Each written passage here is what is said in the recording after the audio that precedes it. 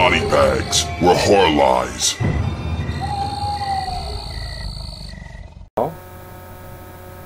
What's up, y'all?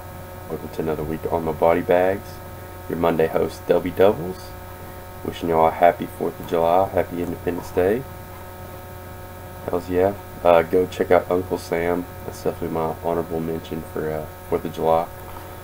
But movie I got for y'all this week is a Dimension Extreme release, and it's Steel Trap. Not a big fan of that cover, first off, but anyways,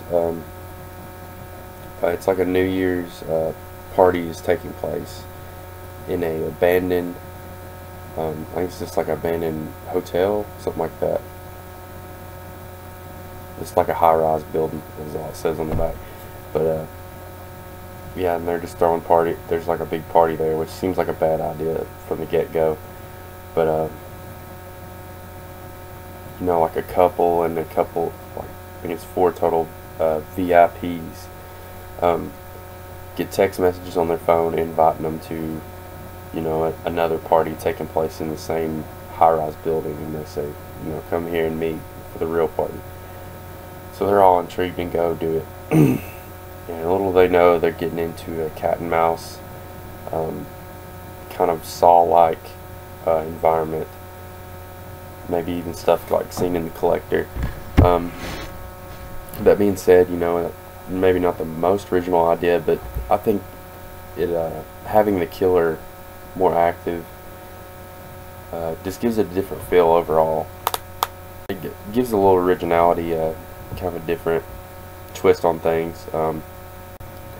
And this film's just, it's got a strange feel here and there, kind of maybe, I guess, interesting camera work. It just has some odd scenes into it. I mean, I can't put it any way other than that. And maybe it goes the way the acting, because the acting comes off a bit cheesy at times. It comes off kind of low budget, and then kind of like low budget, over the top in a way, and then it comes off kind of serious on some actors. So I don't know. It kind of, the acting is solid, but it's inconsistent, I think, in the same hand, I guess. Not to say that it's bad acting at any point. It's just, it doesn't, it just makes it kind of quirky, I guess, overall. Yeah, I mean, mostly overall, though, it is a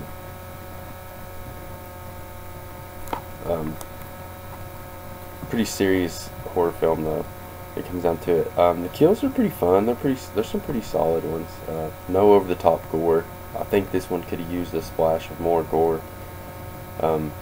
Just that being said, though, like I said, the kills were solid for what they were. Just interesting traps, that kind of thing. But I guess just seeing those kind of torture movies like Saw and The Collector, you're expecting, you know, a lot of gore to come off on that. But so yeah, that's the basic rundown on this one.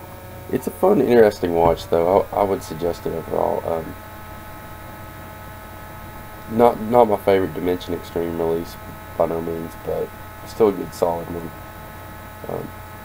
You know, it's gonna be a hard time. Some of those touching inside. I don't know if we'll see another, or there is another Dimension Extreme on that par, so. But yeah, if you're into kind of any kind of killer games, kind of flicks, anything like that, definitely check this one out, though. It's worth a watch. Fun little slasher, though. I'd give it a 6.5 out of 10. So hell yeah, y'all. As always, appreciate y'all watching.